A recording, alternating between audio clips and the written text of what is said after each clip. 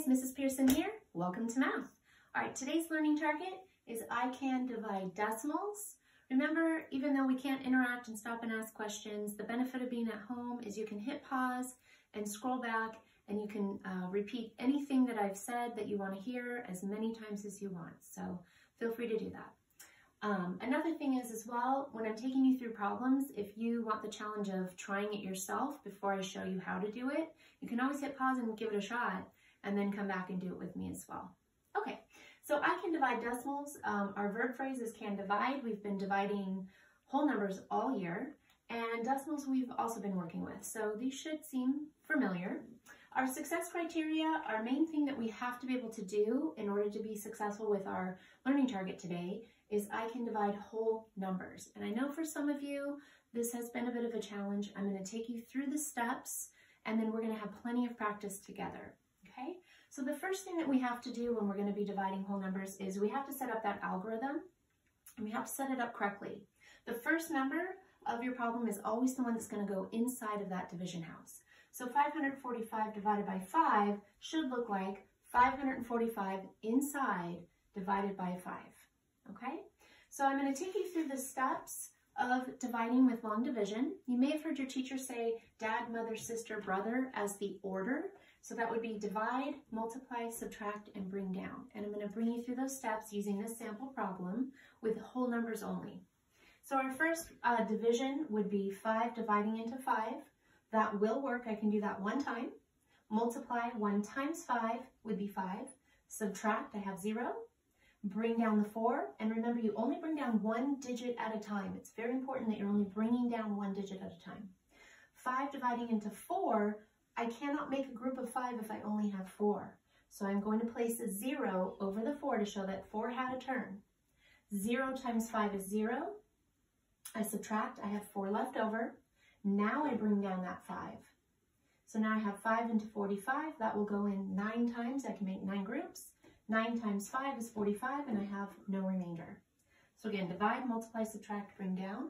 If you feel that this is an area that you do need some practice, you are welcome to hit pause right now and copy down these steps. I'm going to be taking you through them, but if you feel like you need to have them in your notebook, now would be a good time to hit pause and copy that down. All right, we're going to come over to our steps for today's learning target. I can divide decimals. I'm going to be taking you through these steps. I'm going to ask you to hit pause and copy them down in your notebook. Then I'll take you through and explain, and we'll do some practice. So go ahead and hit pause and copy down those steps.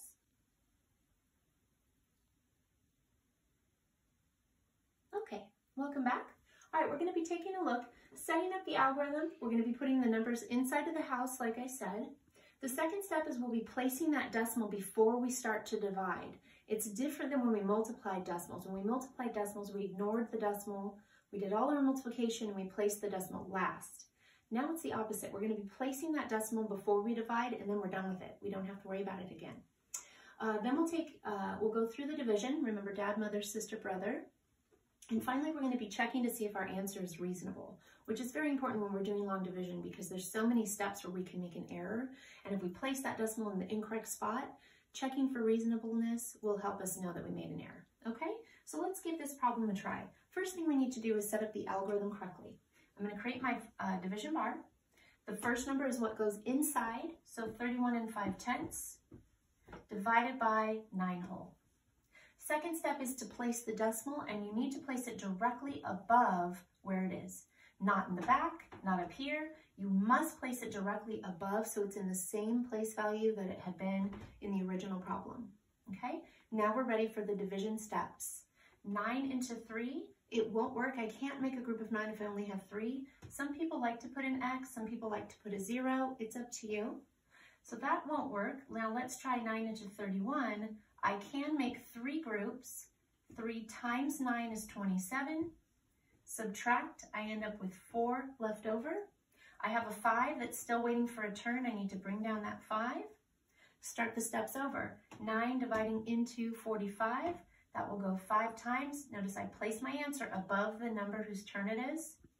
5 times 9 is 45. Subtract, and I have no remainder. And the problems we're going to be doing will have no remainder for now. Now I'm going to check to see if it's reasonable. So I'm going to turn this into a multiplication problem. I'm going to multiply these two.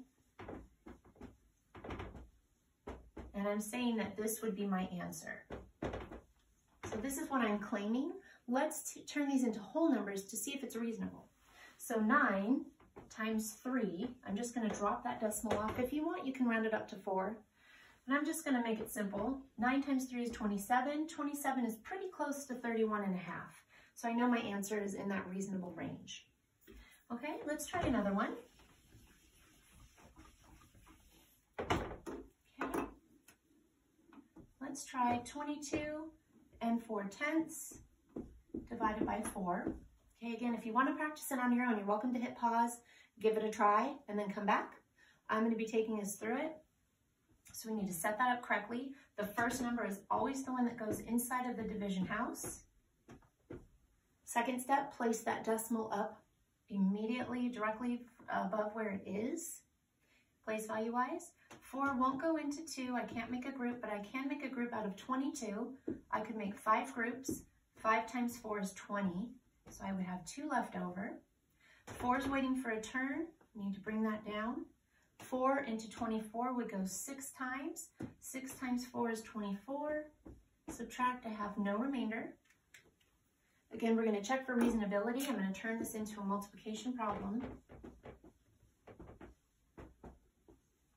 So this is what I'm claiming. That's what I got for my answer. Just turn them into whole numbers, nice and easy. So 4 times 5, I'm going to just drop off that decimal. 4 times 5 equals 20. And we can see that 20 and 22 and 4/10 is pretty close, so my answer is reasonable. Okay? Doing okay? All right, let's do another one. Again, we'll have no remainder for right now. We're going to try 33 and 75/100 divided by 5. If you want, you can hit pause and try that on your own. Okay, I'm going to set up my algorithm, placing the first number inside the house. Place that decimal up first thing, immediately right above where it is in the place value. 5 won't go into 3, but 5 into 33 will go 6 groups. 6 times 5 is 30. Subtract, and I have 3 left over. 7 is waiting for his turn. 5 goes into 37 7 times. 7 times 5 is 35. Subtract, I have 2 left over. I'm still waiting for a turn over here. 5 into 25, I can make 5 groups. Now let's check for reasonability. So I'm claiming that 5 times 6.75 would equal 33 and 75/100. I turn those into whole numbers. 5 times 6 equals 30. And you can see 30 and 33 and 75/100 are pretty close. I'm going to give you one to try on your own. See how we're doing. You'll get no remainder on this problem. So if you are getting a remainder, then you know that you're making an error somewhere. So go ahead and hit pause and give that one a try. Okay, let's see how you did. So we place it inside the house, first number inside the house, 34 and 2/10 divided by 6. Place your decimal up immediately. 6 won't go into 3, but 6 will go into 34. 5 groups. I have 4 left over. Bring down that 2. 6 into 42 is 7. 7 times 6 is 42. I have no remainder. And we can see the reasonability of that. 6 times 5 and 7/10 equals 34 and 2/10. Turn it into whole numbers. Well, 6 times 5 would be 30, and I can see that that would be reasonable. Okay? Now, you're not always going to get no remainder. We know that that wouldn't really be real life. So sometimes when you get a remainder, when you are dividing, you can try to get rid of it by adding a 0, and I'm going to show you what I mean. So if we have 1 and 6/10 divided by 5, let's set it up, place our decimal. 5 won't go into 0, but 5 will go into 16 3 times. Oh, I have one remainder. I've divided all my digits, nothing left. However, if I want to try to get rid of it, I can add a 0 here because 1 6/10 is the same as 1 60/100. I didn't change the value of the problem at all. So I can bring that 0 down. 5 will go into 10 twice, and I end up with no remainder. Sometimes that works. Sometimes you have to add 2 zeros. Sometimes you can keep adding zeros and it'll just keep going. So it just depends on the problem, okay? Let's try another one where we would have to add a 0. 2 31/100 divided by 6. Set that decimal up. 6 won't go into 2, but 6 will go into 23 about 3 times. 3 times 6 is 18. 8, 9, 10, 11, 12, 13. Bring down that 1. 6 into 51 about 8 times. 8 times 6 is 48. 8, 9, 10, 11. I have 3 left over, so I have a remainder.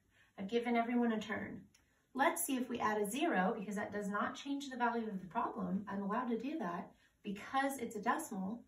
Let's see if we can get rid of that. 6 into 30, it does go in 5 whole times, and I can get rid of my remainder. I'm going to have you give one a try right now. You are going to get a remainder, and you will have to add in a 0, but give it a try. So go ahead and hit pause, and then come back and we'll do it together. All right, let's see how you did. So we're going to set that problem up. Let's put our decimal up.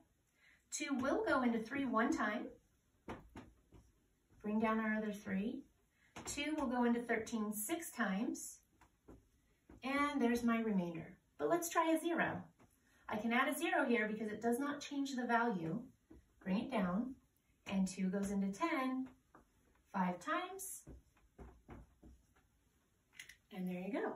Sometimes that's going to work. There's one other scenario that does come up, and that's repeating decimals. And I'm just going to show it to you. You don't really have to worry about this for 5th grade, and I didn't put any of these on the quiz, but I want you to know what to do, or if you see it, I want you to be able to recognize what's happening. Sometimes you're going to divide, you're going to add that 0 in, and it's just going to keep repeating, and you're not expected to keep going. You'd be sitting there forever. So let me show you what might happen. So we're going to set up our problem. Place that decimal. 3 won't go into 2, but 3 will go into 22 6 times. 4 left over. Oops. Made an error. Sorry about that. 7 times. 7 times 3 is 21. There we go. All right, bring down that 3. 3 will go into 13 about 4 times. And there is my remainder. Let's try adding a 0. Bring it down. Okay, 3 into 10, yeah, 3 times. Same remainder.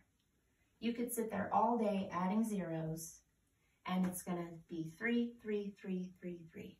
And it's always going to repeat. It's not going to end no matter how many zeros you put. So this is what we use. It looks like this. Our answer, we would write it as, you'd only write one of the 3s. That was the repeating. And then above it, you would put what's called a bar notation. And you would put a bar above it, and that would be telling the person reading the problem that that was going to repeat. And that, again, is called a bar notation. So I'm going to let you try one of those. It's going to repeat, and see how you do. And this will be our last problem.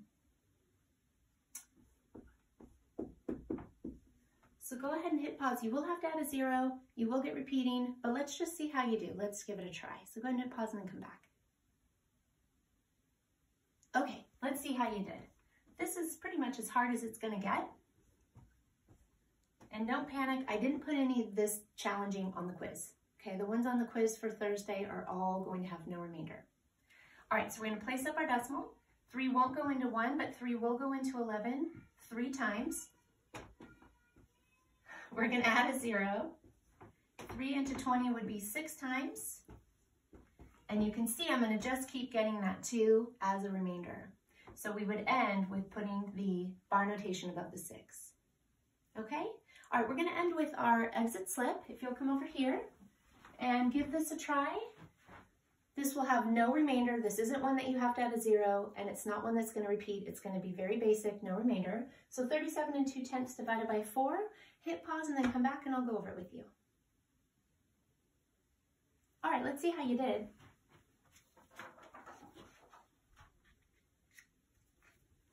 So we want to place 37.2 inside the house, divided by 4, placing our decimal up.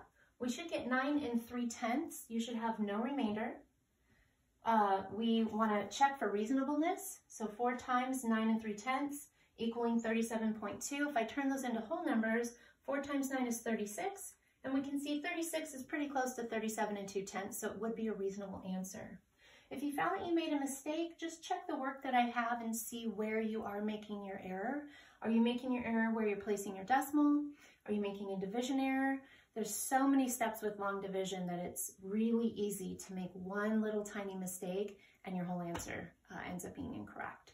So hang in there. We are going to practice our usual routine. We'll practice Tuesday, we'll practice Wednesday, we'll have our quiz on Thursday. And again, I don't want you to feel stressed out about the repeating decimals or adding in the 0. I know that's another step if you like that challenge, but I did not place those on the quiz. And if you want to keep practicing, don't forget with dividing decimals, you can make up problems and then check it with your calculator. All right, best of luck and thanks for joining.